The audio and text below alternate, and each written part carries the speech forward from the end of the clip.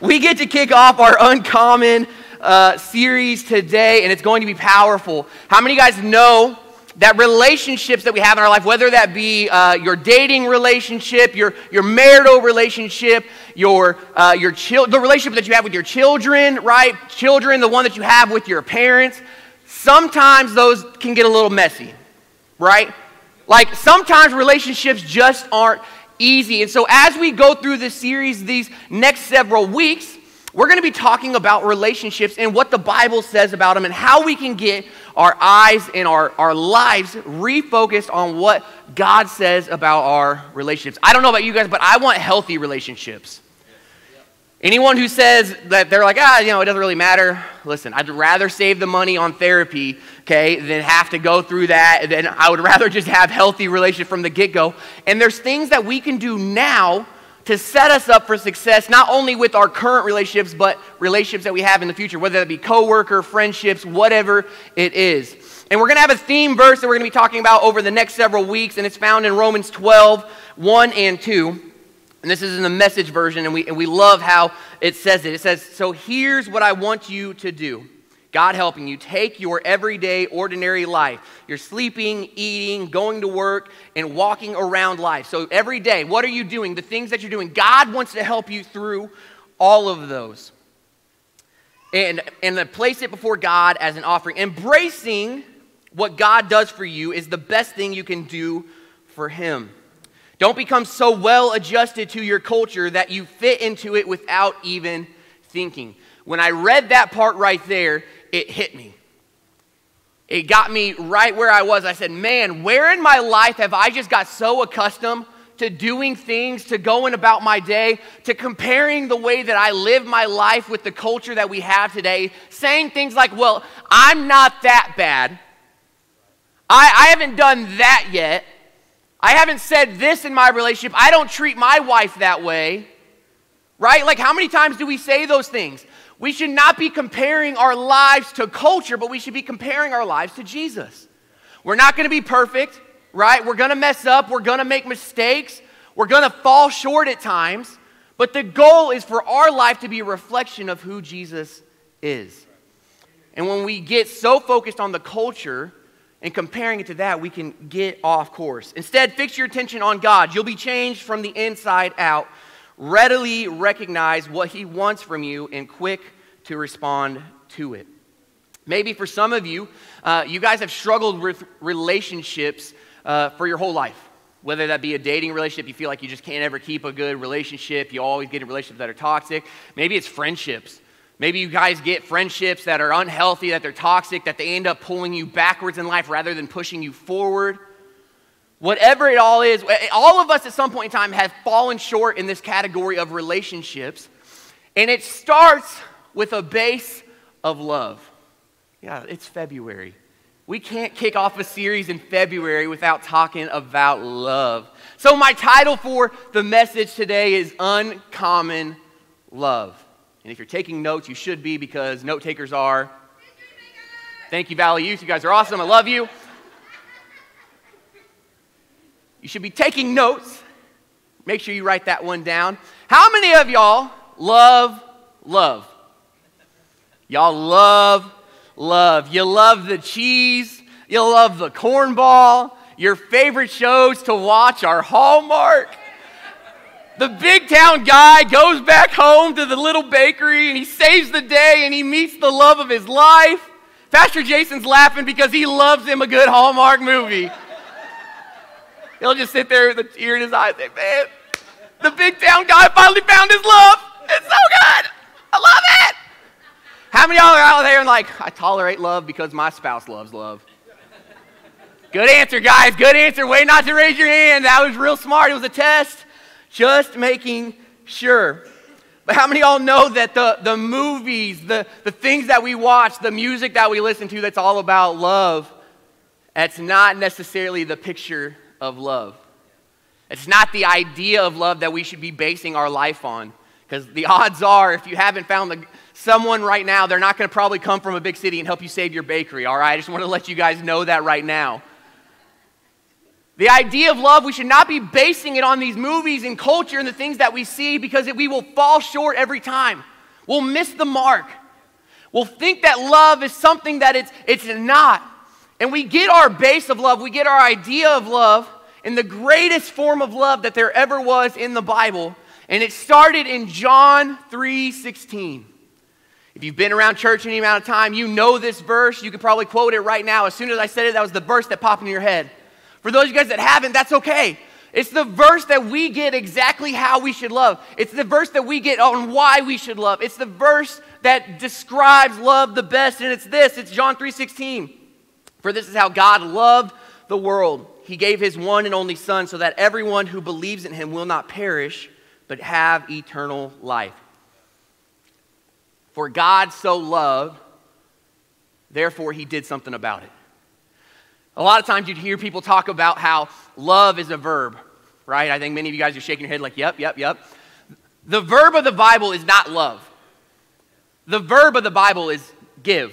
It's gave. For God so loved that he gave his one and only Son, who died a death that nobody should die, especially a guy who was perfect. He took a beating and pain and stripes on his back and wore a crown on his head, and he hung on a cross for me and for you. I don't know, for those of you guys that haven't heard, my wife is expecting another baby boy this year. We're super excited. Carter is super excited. Carter wanted to name the boy Carter Williams. He's been hanging out with his Jin a little bit too much. Back when Carter was little, they would trick Carter into telling him that his name was Carter Williams. I'd be like, no, bud, it's Carter Spangler. He'd go, no, my name's Carter Williams. And so he's just trying to carry on the tradition, okay? We finally got him around to the fact that we are not going to call. I said, hey, bud, do you want to call him a nickname when he gets here? He's probably going to call you Bubba because that's what we call you. He goes, well, I guess we can just call him whatever you're going to call him. Okay, thanks, bud. You're good. So I'm about to have 2 boys. Pray for me. A lot of injuries in my future. But I could not imagine sacrificing my sons for one of you guys. I love you guys. I love my sons way more. Just being honest. And here's God, who so loved us that he said, my one and only child, the only son that I've ever will have, I'm sending him for the sole purpose of dying for you. That's love, y'all. It ain't a Hallmark movie. It ain't The Bachelor for sure. It's love. Unmerited love. Love that we did not earn, nor do we deserve. Yet God said the only way that we can have real relationship is through this love, and this is the only way that I know how to do it. Before Jesus, you got to understand, they used to have to take their best livestock that they had, so whether it be a cow, a goat, something, okay, whatever it was. Last week in Kids Church, real quick, we were talking kind of about this thing, and I talked about sacrifice, and this kid, I was like, you guys know what that means? He goes, oh yeah, I got a cow, I just butchered him. Same thing. It was way funnier, and I laughed really hard, and don't worry, if you guys don't think it's funny, then you just don't have a sense of humor. Just kidding. Man, now I made myself cough. But that was the true picture of love, and we had to go before that, and we had to sacrifice this thing to atone for our sins, and you had to make sure that you were living in the law, and you had to make sure that you were doing all the right things, and then there was laws to protect you from the other laws, and that you had to follow these laws, and God said, enough's enough. It's time to have a relationship with my kids. Whether you know it or not, you're a child of God, and he loves you so much that he sent his one and only Son. But what is God's love? What is God's love? How do we actually break down what God's love actually entails? I'm going to move through these kind of quick here. So number 1, God's love is unconditional. You can't do anything to earn it. It's just there. No matter what you do, no matter what you say, no matter how far away you run, it's there. Number 2, God's love is sacrificial. He sent his son Jesus to die in the place of us. He took our hurt, our pain, our sin upon himself so that we can know everlasting life. Number 3, God's love is personable. God's love came in the form of Jesus Christ so that we can actually know the person that is love. Number 4, God's love is acceptable. Everyone can accept it. There's no caveat with it. It's for you. No matter how young, old, region of the world that you live in, it's for you. And then number 5, God's love is accessible. It's readily available. It's there when you need it the most. Choosing Jesus is the only thing that gives us access to God's love. Choosing Jesus is the only thing that gives us access to God's love. We live in a world where we search for love in all the wrong places. That's a song. I don't know who wrote it, but it's a song, right? Okay, thank you. We go from relationship to relationship, friendship to friendship, finding and hoping that someone's going to love me. We search it out. We strive in it. We try to do everything that we change everything about us just so people will love us. But here's the thing. Finding love in the world may bring you pleasure, but it will never bring you peace. We're looking for peace. We deal with anxiety, we deal with depression, we deal with frustration, and we deal with an unsteady heart all the time. And we think that if I just had the right people around me, if I just had the right relationships, if I just had that boy that loved me, that girl that loved me, these friendships that supported me no matter what, then I would have peace. That's not true. Peace can only be found in Jesus. That love that you're searching for, that relationship that you're searching for, it may be fun for a minute. The Bible talks about that sin is fun for a season, but it ends up leading to destruction. And the same thing with our relationships. When we look for relationships in the wrong place, we try to find love in the wrong areas of life. We try to impress people that could care less about who we are or what we believe or anything like that. And we try to live this life that's impressive, and we go out of our way to spend money on people that don't care. We buy things so that people can be impressed and try to get the love. May be fun for a moment. We may find some pleasure in that. But it will never bring us peace that we really are looking for. The only peace that we can find is in Jesus. 1 John 4, 9 through 17 is a little bit of a lengthy scripture here, so bear with me, all right? But this is it just goes on to talk about how great God's love is for us, and how we should lean into that love to really find the peace that we are desiring, that we are searching for. God showed how much He loved us by sending His one and only Son into the world so that we might have eternal life through Him. This is real love. Not that we loved God, but that He loved us and sent His Son as a sacrifice to take away our sins. Dear friends, since God loved us that much, we surely ought to love each other. No one has ever seen God, but if we love each other, God lives in us, and His love is brought to full expression in us. And God has given us Spirit, His Spirit as proof that we live in Him and He in us. Furthermore, we have seen with our own eyes and now testify that the Father sent His Son to be the Savior of the world. All who declare Jesus is the Son of God have God living in them, and they live in God. We know how much God loves us, and we have put our trust in His love. God is love. And all who live in love live in God, and God lives in them. And as we live in God, our love grows more perfect. How many of y'all would say that in your relationships, you're perfect? You love your partner just as much as they need it, just in the right way. You love your friends the best way. They accept it, right? How many of y'all have ever made a mistake in the way that you love? With good intentions, right? I think sometimes the way that we mess up, it starts with good intention. It starts with a good heart. But it doesn't always end up that way because we're not perfect. And that's okay. We just had a meeting a little bit ago in our youth group. We have a leadership team that we call our varsity team.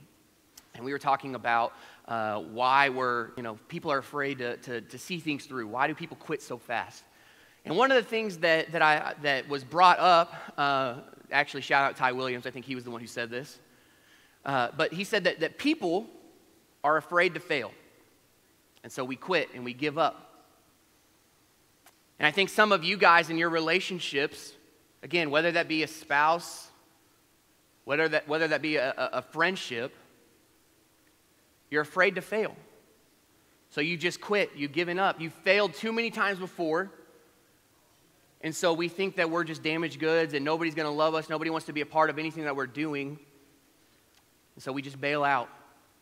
And we never watch those relationships grow into what God actually wants them to be. But here's what we have to remember.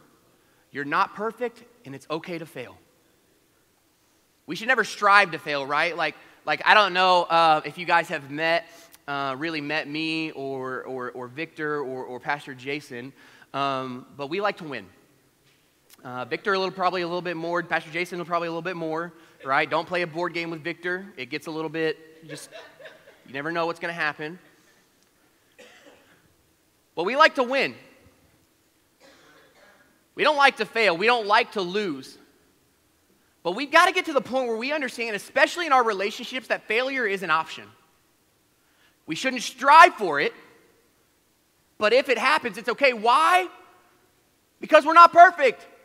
We're not God. We don't have perfect love. However, if we can start to lean into our relationship with Jesus, if we can start to focus on Jesus more than our actual relationships, I think that we will start to feel that love that Jesus has for us, and we can then turn around and pour it into those relationships. I can't do anything apart from that.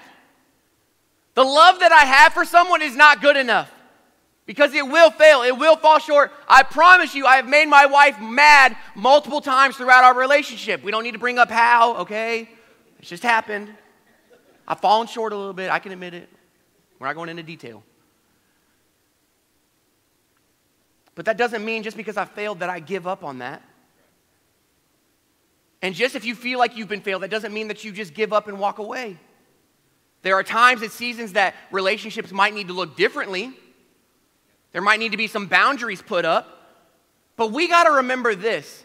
For God so loved the world that he gave his one and only son to die for you and for me in my sins, in my mistakes, in my stupidity, in my hard-headedness. Yeah, he still loved me. So if I receive that amount of love, if I accept that, then how much more should I turn around and pour that in to the people around me?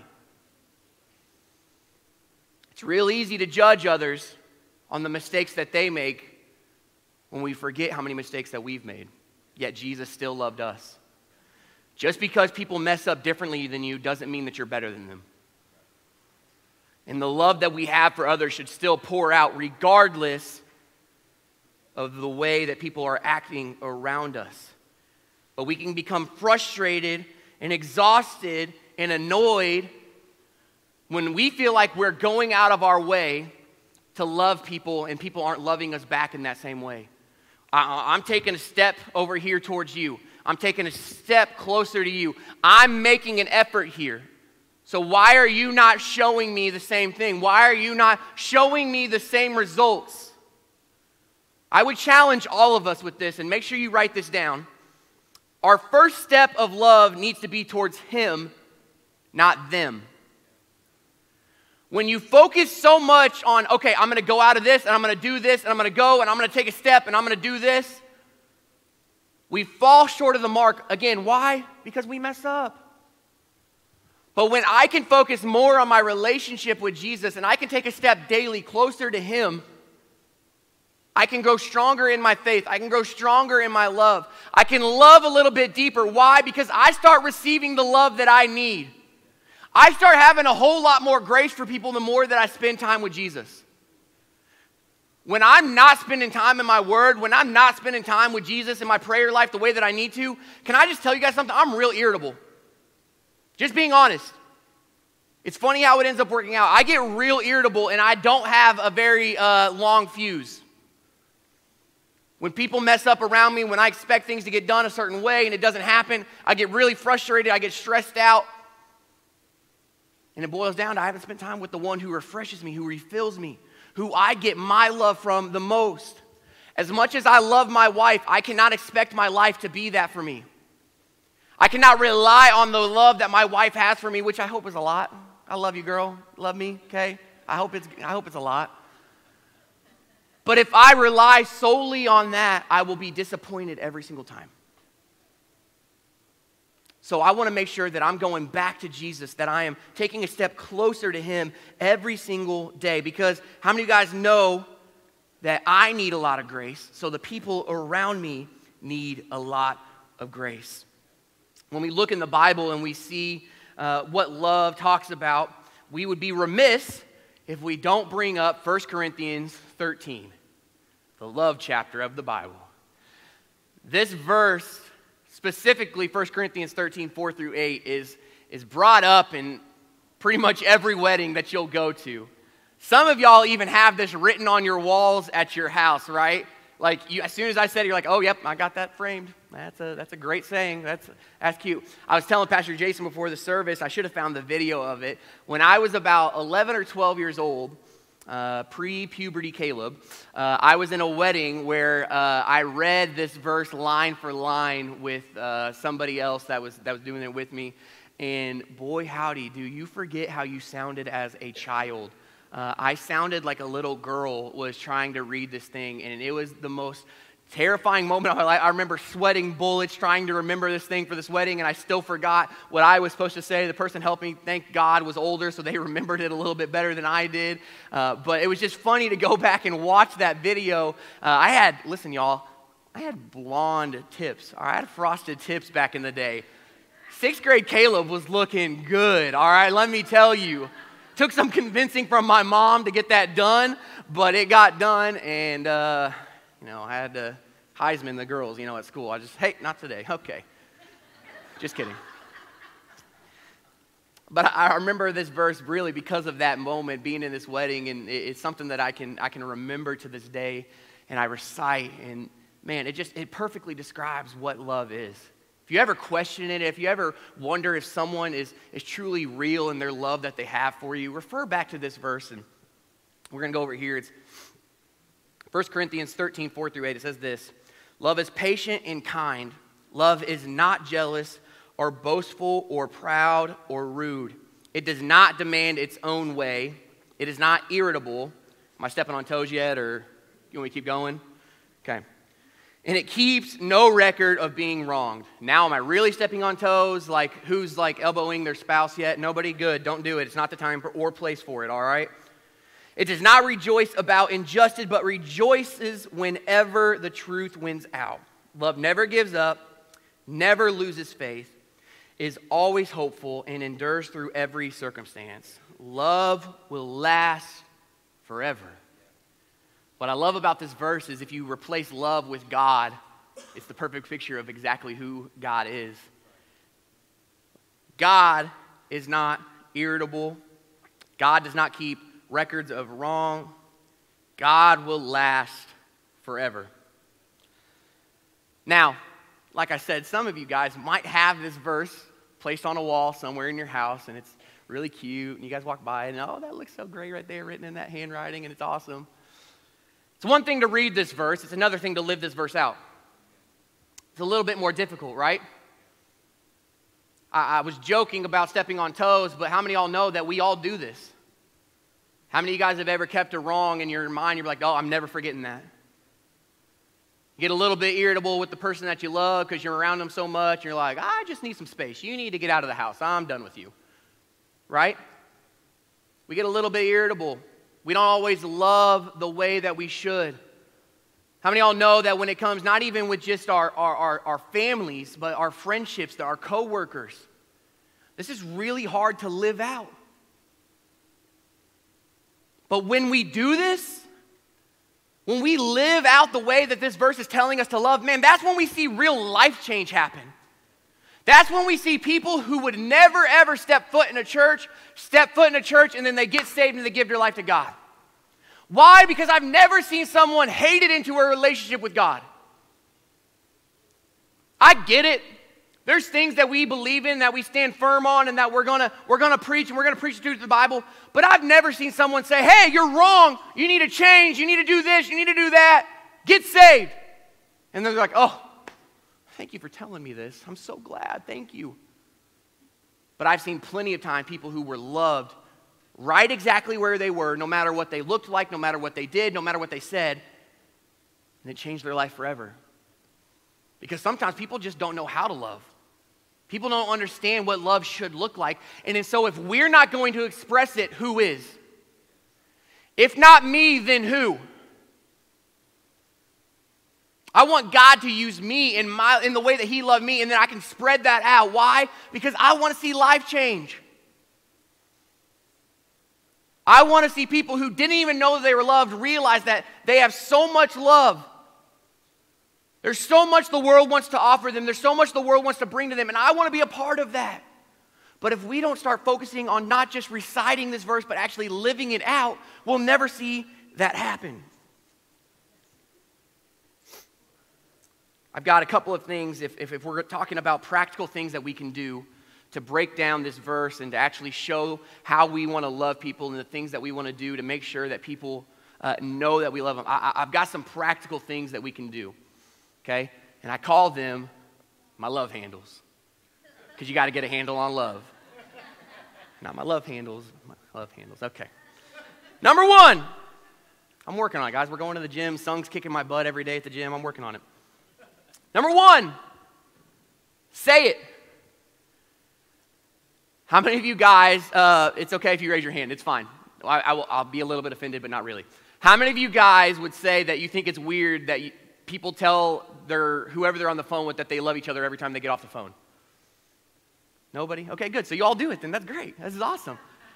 My wife and I, every time that we get off the phone, we tell each other that we love each other. Even if we work at the same building, okay, in our Independence building, she runs our daycare. I office out of there because we do our screen printing, and that's where I'm just at all week long. She's literally like 3 doors down from me, but if she calls me, I make sure that we say, I love you, when we get off the phone. It's something that my family has always done.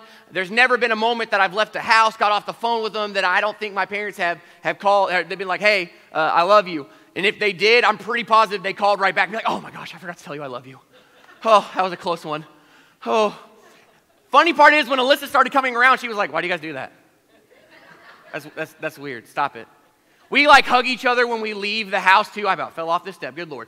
We like leave each other we hug each other when we leave. And she was like, why do you guys do that? That's weird. Now she's like in on it, it's fine. But say it. Tell people that you love them all the time. It's not a bad thing. Guys, tell your guy friends that you love them. If you don't want to just straight up be like, hey man, I love you. If you don't want to do that, be like, hey bro, love you dog. You can just go on from that way, okay? But tell people that you love them. Why are we so afraid to tell people that we love them? If it's the truth, we should tell them. They need to know because they may need to hear it that day, that moment, right then and there. So number one, say it. Number two, write it. It can be as simple as a text. Some of y'all people out there that love your emojis, shoot a couple hearts. Love you. Love you. Send a red and a blue heart. I don't know. Change it up a little bit. One of the things that I appreciate, that I appreciated back in the day, Alyssa and I were dating, and I had the privilege of going with Pastor Jason overseas to Beirut, Lebanon, and we got to go hang out with George and Ann, who were our giving highlight last month. And when I left, Alyssa and I don't even know how long we'd really been dating. Maybe it was coming up on a year. But she had wrote me a note for every single day that I was there to open and read and just talking about the things that we were doing. Yeah, we can say, oh, that's good. Oh, that's so cute. Oh, my gosh. But every day I had a note to read, and it was just saying something like, hey, I know that you're killing it. I know you're doing awesome. Keep up the work. I miss you. I love you. I'm praying for you. And I've got those notes somewhere at my house. We found them when we moved out here to Grain Valley a couple years ago, and I've got them stored away somewhere at the house, and I've held on to them. And it meant a lot. I know some of you guys like giving cards out to people on their birthday, and you write special notes down, and it means a lot to people. So write it down. Share it. Number 3, give it. All the people who love getting gifts said, amen, give me a gift if you love me. I love getting gifts. But how many of y'all know it doesn't have to be an expensive gift? Okay? You don't have to, yeah, I mean, I do love shoes. I think someone just said shoes. Y'all want to buy me some shoes, I will take them, okay? Size 10.5. It doesn't have to be an expensive gift. If you're at the store and they've got a drink that you know that your friend likes, your spouse enjoys, whatever it may be, hey, I was at the store and I was thinking about you. Here you go. I was at the store and, I thought about it. Right now, my wife loves Sprite and raspberry lemonade from Sonic. Not just anywhere, from Sonic, all right? And then you got to get the medium, Sonic Sprite, the medium raspberry lemonade, and then she does her ratio thing. She pours it in there together, and listen, she does a fantastic job. I tried it the other day. I was like, oh my gosh, no wonder you love this so much.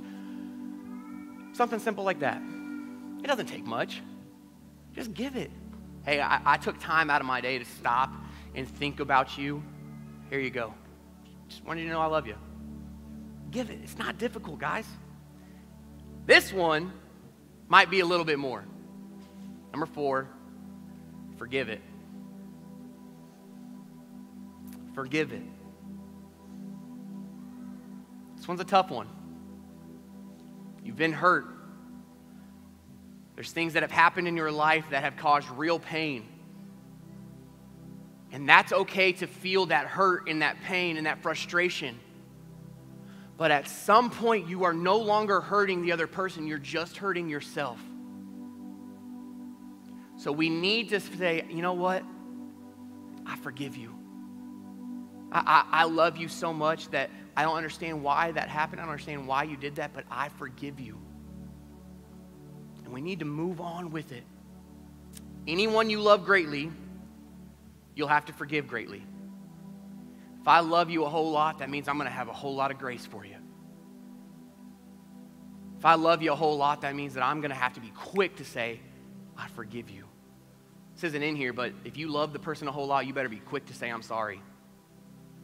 When we mess up, don't be stubborn and let pride sink in and say, well, they deserved it. Well, I said what I needed to say because it was the truth. Be quick to say, I'm sorry. It is not worth it, y'all. Time is too short to be hanging on to bitterness and unforgiveness. Forgive it. Number 5, live it. Let everyone that I come in contact with, whether I have a relationship with them or not, know that I love them because Jesus loves me. Let everyone that I come in contact with, whether that be the waitress that's at El Maguey after the service, the person at the gas station that's taking too long to pick what scratcher ticket they want and all you came in for was a drink. You're like, hey, I just need to pay for this, right? No, just me that gets annoyed by that? Cool. Thanks, guys. Live it. Have patience. Be kind. Forgive. Do not let 1 Corinthians 13 just be something that we post about or we share and it's a cute thought. Let it be something that we live. Why? Because life is short.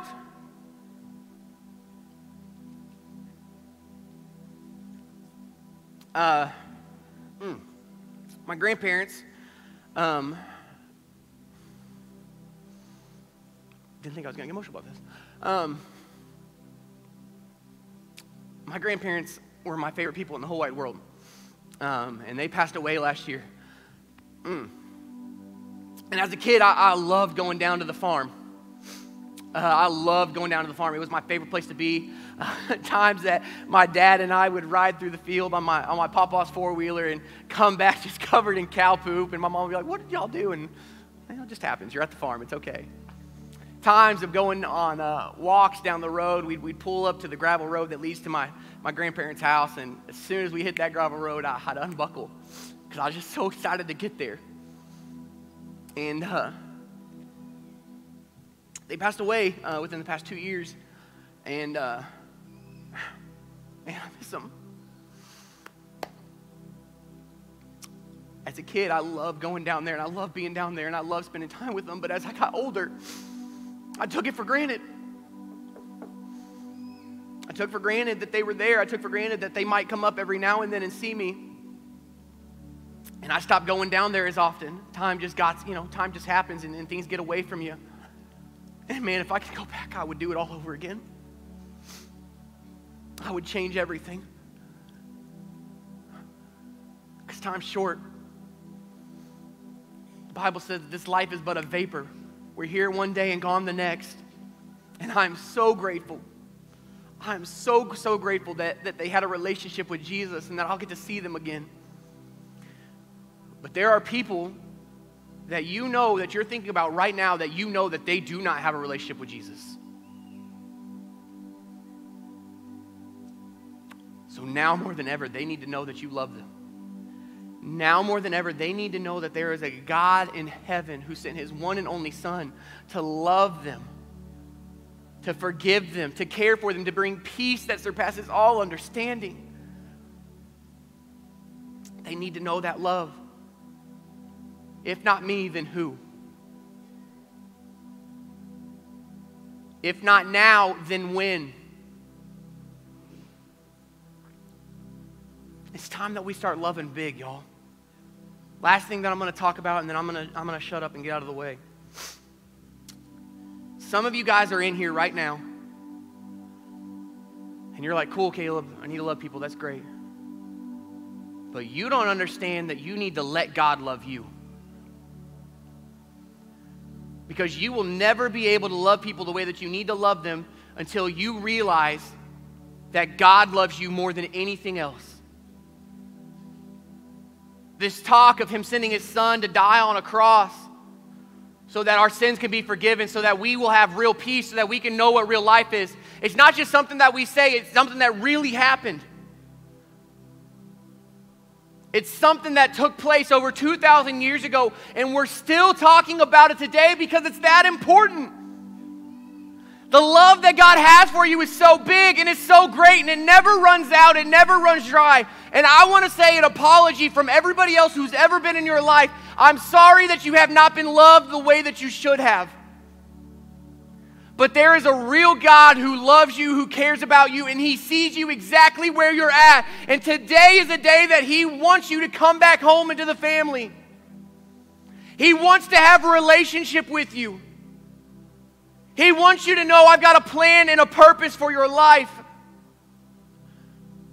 That relationship doesn't mean that things are going to be easy. It doesn't mean that things are going to be perfect. Far from it.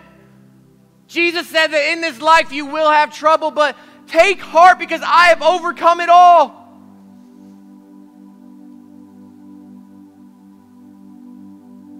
So I'm sorry that you have been wronged. I am so sorry that you were not loved the way that you needed to be loved. But God wants to love you today. God wants to pour out his love upon you in a way that you have never experienced before. And all you've got to do is say, Jesus, come into my life. I want to start a relationship with you. And when you do that, the Bible says that there's instant forgiveness, there's instant love, there's instant grace, there's instant mercy. But you got to be the first one to say, God, I need you.